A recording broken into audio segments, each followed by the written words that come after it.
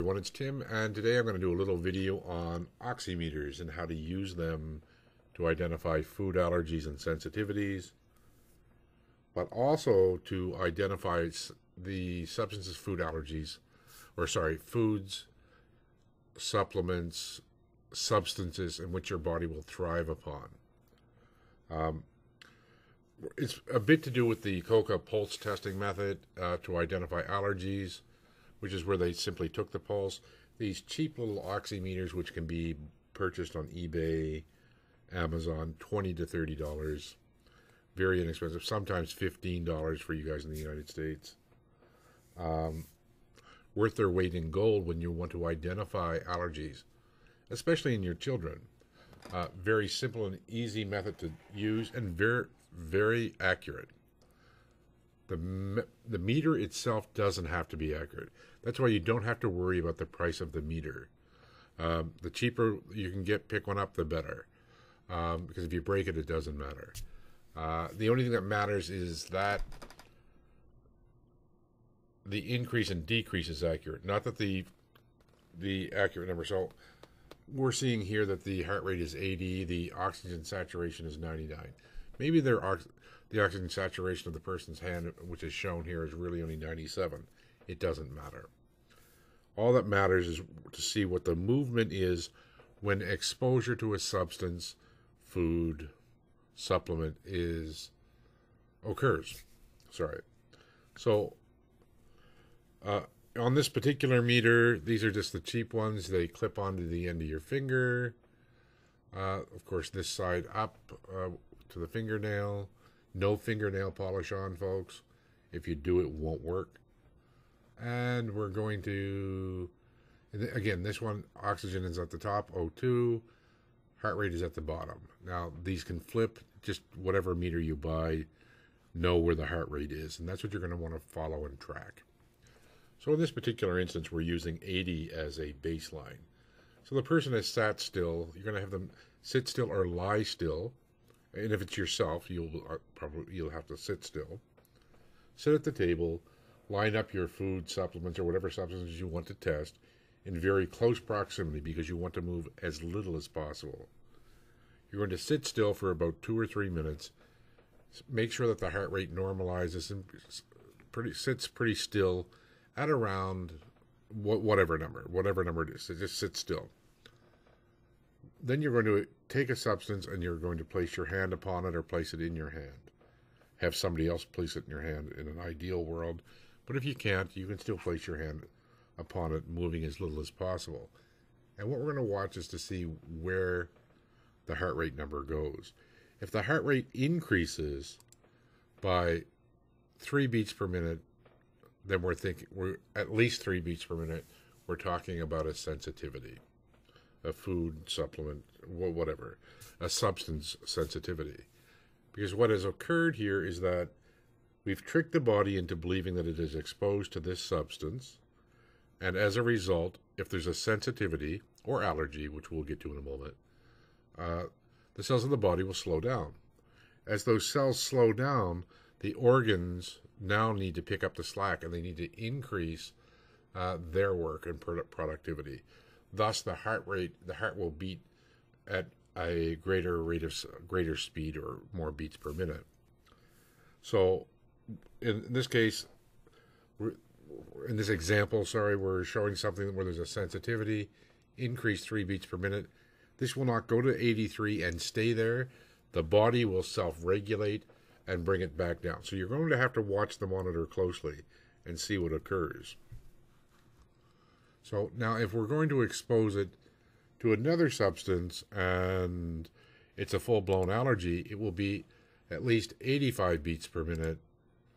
And at 85 beats per minute or more, we're talking about an allergy. The higher the increase of the number of beats per minute, the more severe the allergy. Because this can be jump 15 beats per minute. If it does, you've got a pretty severe allergy, it's full-blown allergy, pretty severe allergy, and you really want to stay away from that substance.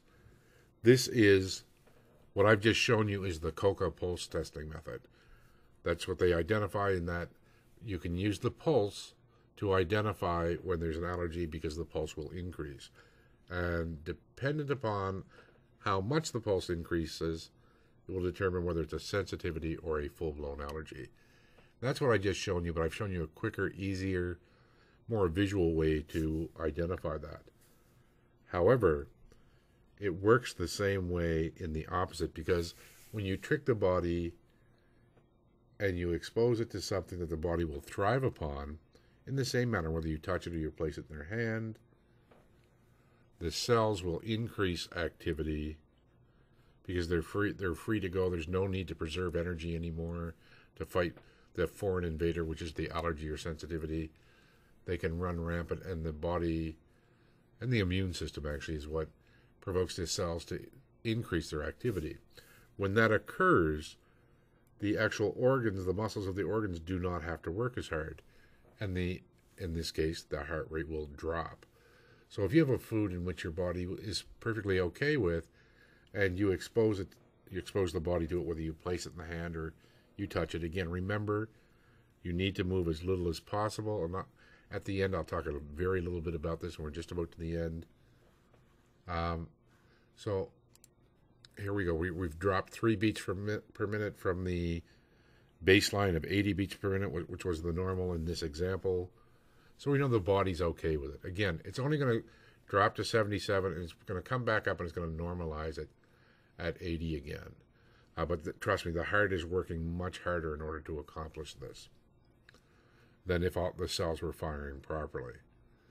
If there's a food that the body, or a substance, say it's vitamin D, okay? There's a good example. Just vitamin C, whatever. And you get 1,000 milligram vitamin C.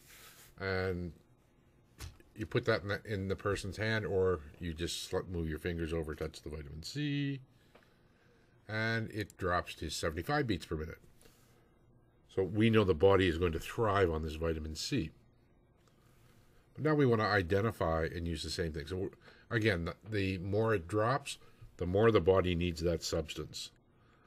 And if you want to identify dosage, take a few different amounts of vitamin C and lay them out. 4 tablets, 5 tablets, however many. Touch that many tablets. Make sure your skin is in contact with 4 tablets and 3 tablets, 2 tablets, 1 tablet, and watch which of those numbers, which of those, number of tablets, vitamin C tablets, capsules, whatever, give you the highest, the greatest drop in heart rate. Whichever one does, that is exactly what your body wants and will thrive upon. This is what I call reverse Coca pulse testing method. Not something that's really considered, but it works extremely well. Remember, it's going to drop and then it's going to recover. The body's going to self-regulate. It's going to come back. It's just going to work harder, not faster anymore. So it's part of the process of rebalancing heart rate after an exposure to a substance in which the body will either thrive upon or whether it opposes it. So if you're going to test a child, the best thing to do is to lay them on a couch or sofa, lay them on a bed, put the pulse meter, SpO2 meter, Oximeter, whatever you want to call it, on their finger. Make sure it's visible. Opposite hand is going to be laid down, palm up, and you're going to place a different substance there, and place or a different amount of supplement tablets, capsules. Pay attention to the meter. Watch where it goes, up or down. Excuse me, up or down. You'll know whether their body will thrive upon it or whether their body opposes it. If that heart rate's going up, folks, stay away from that food or supplement or substance. You can do this with anything from your laundry detergent, fabric softener, anything you want, and know what the body's actual response to it will be. When it comes to, again, dosing tablets with a child, make sure they stay as still as possible. And before you begin, sit or lay as still as possible until you begin the testing. That will help normalize the heart rate, You'll get a baseline. In this case, we used the example of 80 beats per minute, just because it was a nice, easy round number, up or down.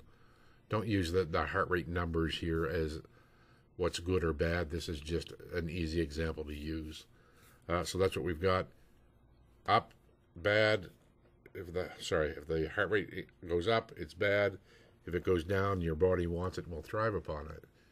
You can use that for your supplements, again, your detergents, hygiene products, and any environmental product. Give it a try, work with it. It's something cheap, easy to do, and very, very effective, as you'll find out. For those of you who know what your allergies or sensitivities are, try it. Your body won't lie to you. Bye-bye.